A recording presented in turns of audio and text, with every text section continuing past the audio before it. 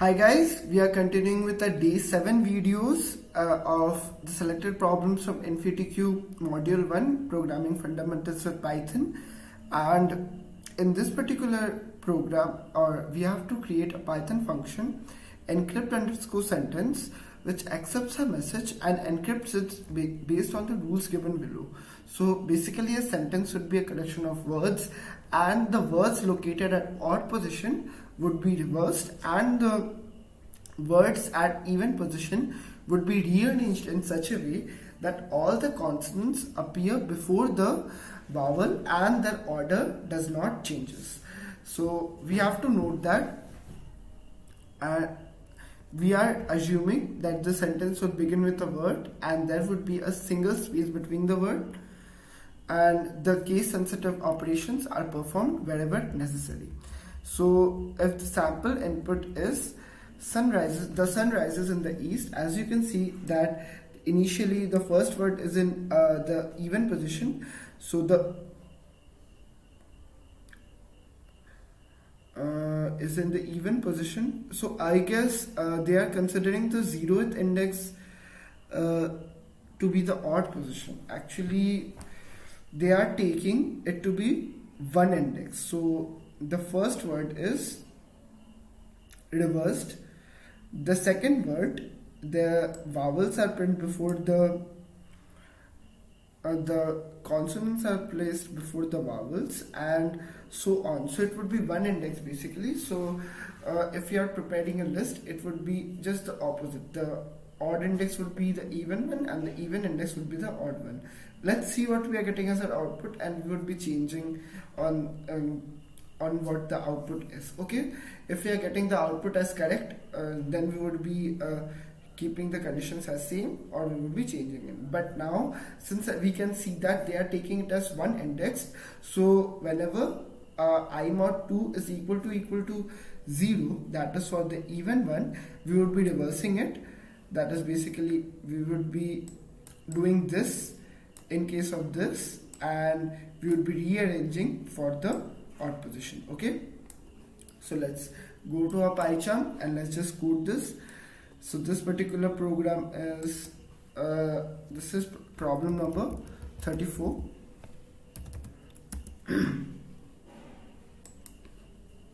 So this is problem number 34, and let's create a function as encrypt_sentence. Sorry guys, def encrypt_sentence, and that takes in an input as sentence.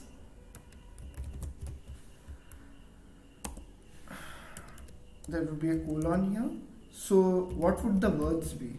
The words is equal to sentence dot split. There would be a space in between, so words would be the sentence would be splitted on the basis of spaces, and it would be added to a list called words. So words would be sentence dot split, and let's keep an encrypted list as encrypt, and for I in range, let's keep the length of the words as the range here. So we would be iterating through all of the words for I in range len of words.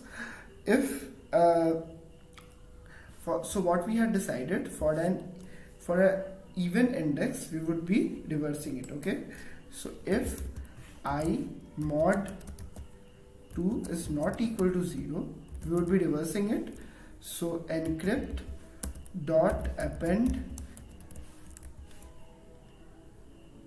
words of I, and it would be reversed, so it would be colon -1.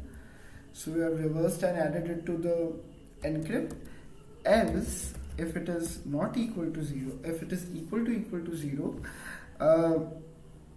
let's create a vowel set. Okay, what would the vowel set be? Vowel_set would be equal to set of, we would be providing the letters inside it, A, E, I, O, U and A, E, I, O, U. So what is vowel set basically?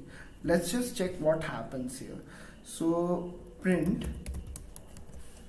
if I'm providing this particular thing here, what happens that whatever string I'm providing here, they are divided into individual letters and we are getting them in a set format. Okay, as you can see here, we are getting them as a set format.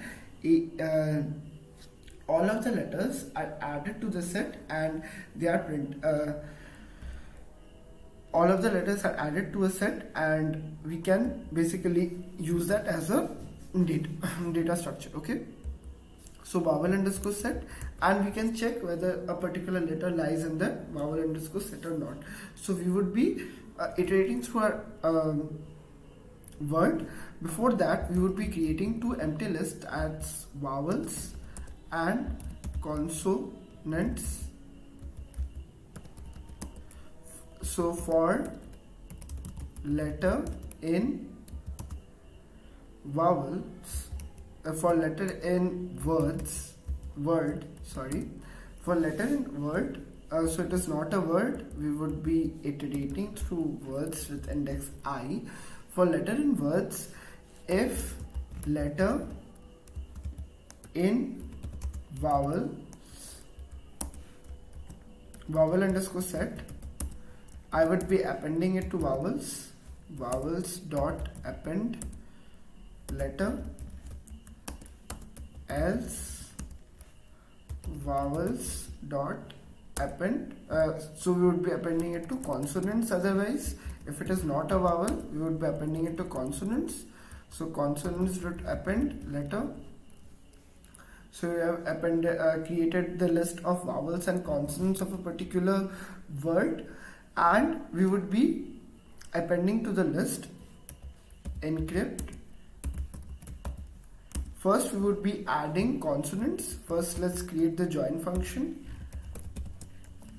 and in the join we would be providing a list as consonants plus vowels. So first our consonants would be there and then our vowels would be there, and then we would be joining them with no symbol. So it would basically be a word, and we have our encrypt. Now our encrypt is a list of words that has been encrypted from the words that we had taken in from the sentence. Now we have to return the sentence also. That would also be a join, and we would be providing the encrypt as the parameter of the join function. So let's print the output.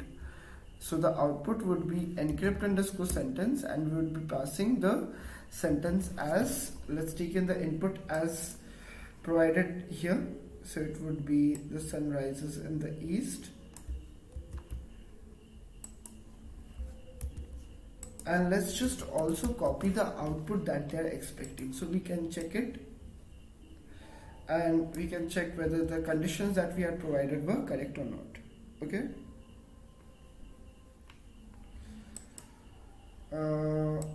Sorry guys. So yeah, let's run our code.